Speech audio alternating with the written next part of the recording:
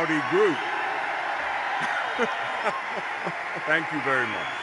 We're going to do a 4-part series today on the social teaching of the Catholic Church. Very important, very timely, very relevant. There's been a lot of confusion, I think, for many years. Some of us that had advanced degrees in theology didn't want to go into that area. We were more interested in dogmatic theology, moral theology, canon law. The social teaching of the Church constitutes a body of doctrine. That's something that we have to know. That's something that we have to live. That's something that's not optional. It's essential.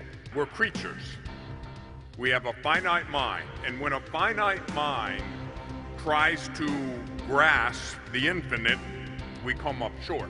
If you can explain the Trinity to me, I'll become Catholic. Again, my response is, if I could fully, absolutely, and rationally explain to you the most holy Trinity, then I would be God, and you could worship me.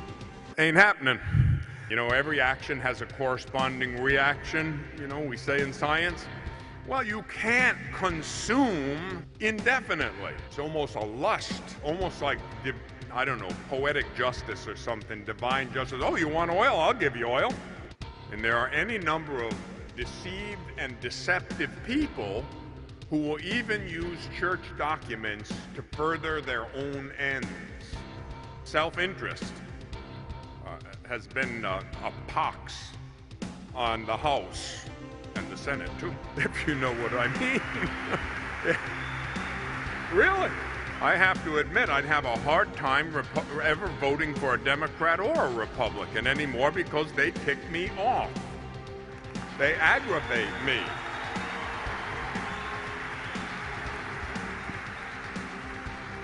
It can all be traced back to individual human persons.